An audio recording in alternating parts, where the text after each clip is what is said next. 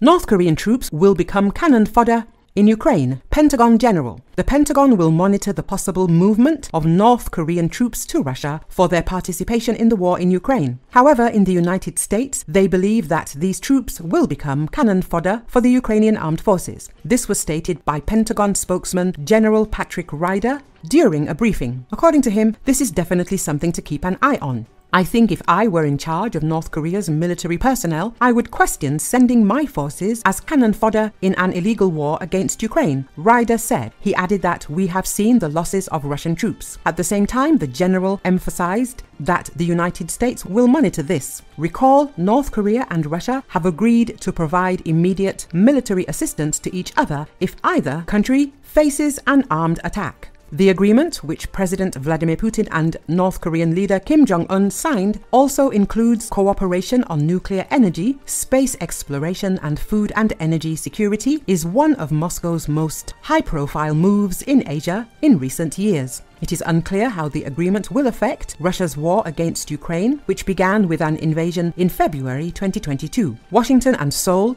are increasingly concerned about deepening military cooperation between Russia and North Korea and accuse them of violating international laws by trading in weapons. Ukrainian officials said they found debris from North Korean missiles on their country's territory.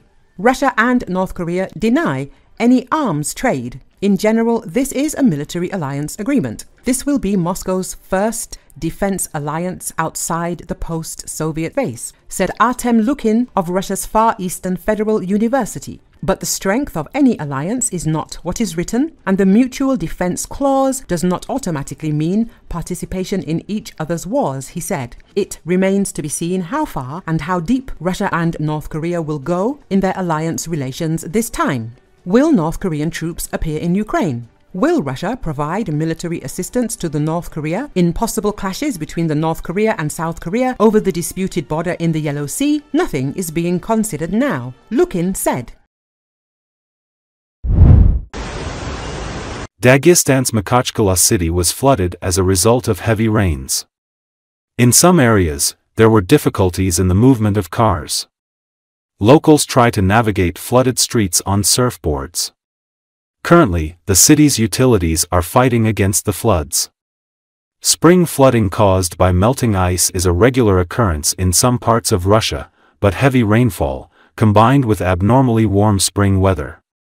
Recently, thousands more people have been warned to evacuate immediately in southern Russia, as two major rivers swelled beyond bursting point in the worst flooding in the area for decades.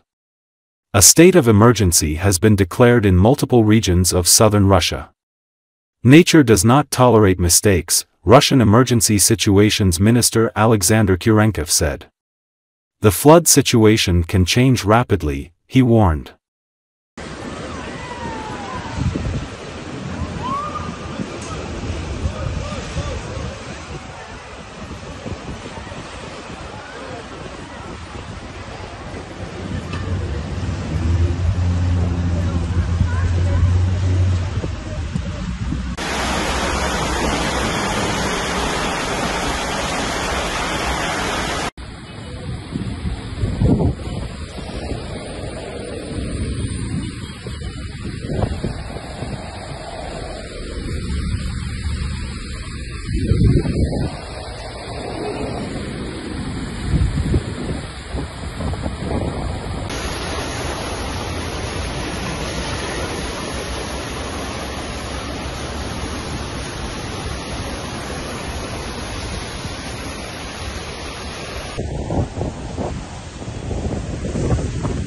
Чисто на сапах помахи.